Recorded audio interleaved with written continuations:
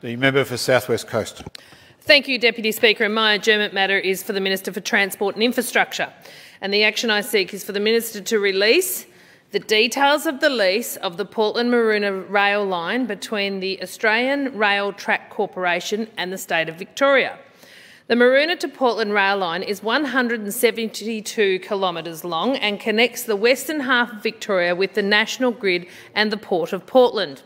It is a timber sleepered line and carries grain, mineral sands and other freight destined to the Port of Portland, the best deep sea port in regional Victoria. Since 2008, the people of South West Coast have witnessed a deterioration of the line to the extent that it is hardly fit for purpose and the trains frequently derail.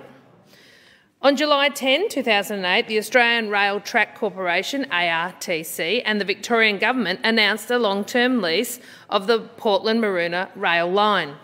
In a media release of the same date, the ARTC stated, ARTC will invest in Portland-Maroona line to manage, upgrade and maintain it, with the overall aim of ensuring the line capacity is able to meet demand and be more attractive for future growth. The clearest example of this is by maintaining the line so that the trains will be able to consistently travel at 80 kilometres per hour." Unquote. One specific obligation of the lease was that the Portland-Maroona rail line was to be maintained to be able to handle a minimum of 19 tonnes axle load, or TAL. It appears that the terms of the lease have not been observed. The Portland-Maroona rail line is not able to carry 19 TAL, and the speed is now reduced to 40 to 60 kilometres an hour, and still we see derails.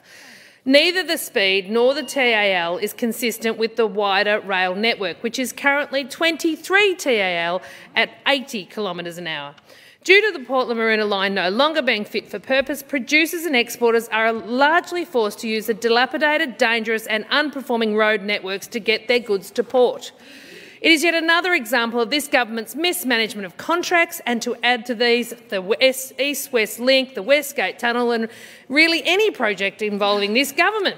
The minister must release the lease so that the people can view for themselves what shoddy agreement former Premier Brumby agreed to. Will ARTC face penalties for failing to maintain and upgrade the rail line as required? If not, why not? The people of Victoria deserve answers. The people of Victoria deserve so much better.